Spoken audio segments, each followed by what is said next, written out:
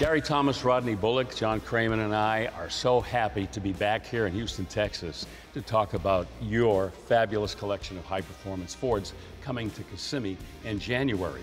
Shelbys, you've got Boss 302s, you've got Mach 1s, you've got pre-war vintage Fords as well. If someone were to ask you to describe your collection, how would you do it? There was no restriction, at least placed on myself this year. The first time I'd auctioned was Mecum in January of 2022, and it kind of had a red theme. So this year, it's again Ford high performance, but also quite a lot of one-of-one cars. Rodney, for over 20 years, you've been a big part of this collection. One of the guys really sort of behind the scenes. What do you look for when Gary brings a new car into the mix? Basically, just starting off with good bones, good foundation. It costs way more money to do a bad car, metalwork and so forth, as it does to start off with a really good car to begin with. You start with a good car that has all its key pieces, you're way ahead of the program to begin with.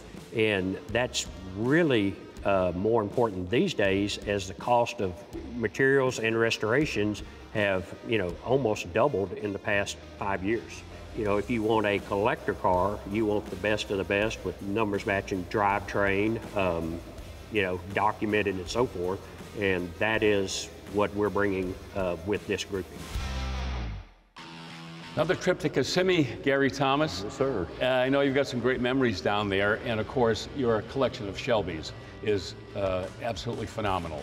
What Shelbys would you like to tell everybody that are particularly significant to you?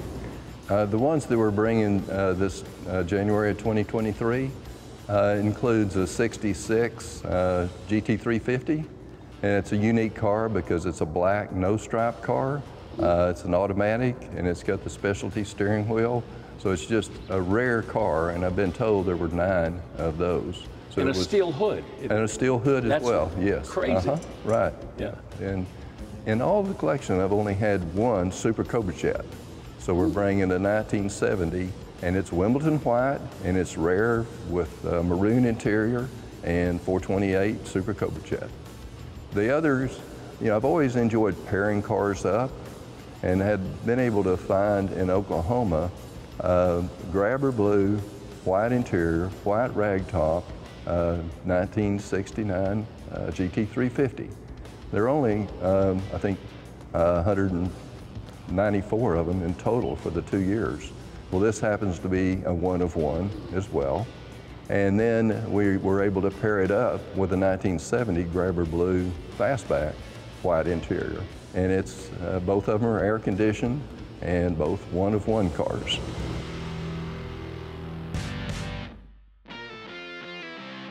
So Rodney, Shelby Mustangs, man, kind of the holy grail in the Mustang world, and obviously a great group.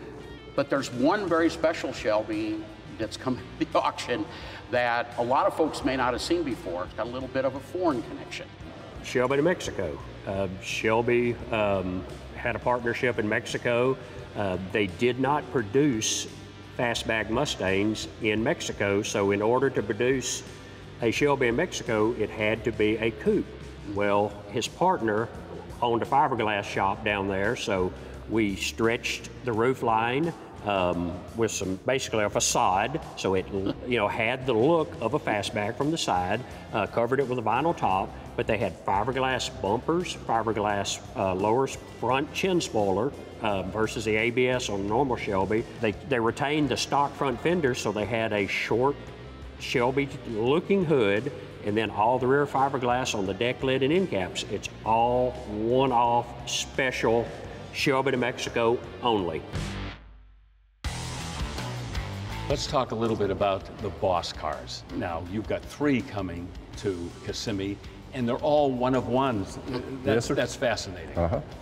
I've just always loved the Boss 302s, and I think it came about in the early 80s. And I had collected a few Shelbys at that time, and was interested in, you get into a group and you start seeing other cars. So I was introduced to the Bosses.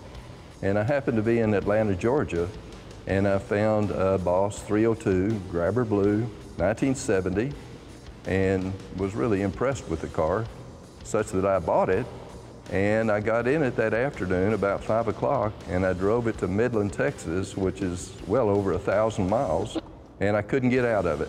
I drove straight through and fell in love with the Boss 302s. We're bringing the 1969, and it's rather unique. It's a Wimbledon white, and I think they only made 54 Wimbledon whites that year. They only made 4 colors. It was the least produced, and it's one of one with white interior. Then the grabber colors grabbed me with that first grabber blue Boss, bringing a grabber blue Boss and a grabber orange Boss 302. And both of them are fully optioned. I think there's like 12 options with each of those cars. Obviously, a big part of the mystique of the Boss 302, 69 and 70 was the success of the car at SCCA sports car racing. Of course, that's what it was designed for. But all these years later, it's a heck of a street image car, high performance small block. Rodney, what's it like to get behind the wheel of one of those? You know, they're really underrated in the horsepower realm. You know, I think they rate them 290 horse. Right. It's way more than 290. You know, we were trying to make people happy, giving them the numbers, but they're a very tame driving car. You can make a daily driver out of them, but if you want to go out and, you know, do a little track event and beat on them a little bit, the horsepower is there. And, you know, they're a fun car because, you know, big disc brakes, big 9-inch rear, you know, and naturally the 4-speed.